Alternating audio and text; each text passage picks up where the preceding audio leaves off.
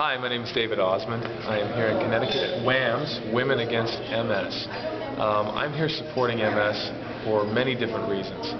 My dad, Alan Osmond, he was the oldest of the performing Osmond brothers, sibling of Donnie and Marie, as you may know, and songwriter, producer of the Donnie and Marie shows. He's an amazing individual, and he's been battling MS, a champion of MS, for over 21 years.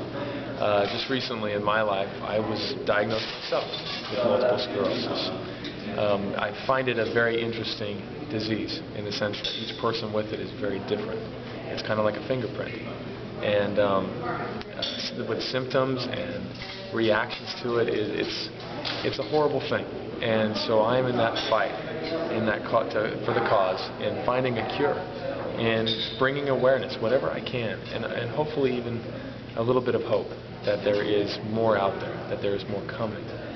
And you know, I find that in life, for all of us, regardless whether it's MS or if it's cancer or if it's financial problems, if it's addiction, whatever it might be, we all have pain in our lives. It's kind of like part of life. Pain is inevitable, but I truly believe that suffering is optional. And my dad has taught me that. And that's why I'm here, is to spread that message and to sing some songs that I've written that hopefully can bring some of that hope and a little bit of faith that, you know, we are on the move and there's great things to come.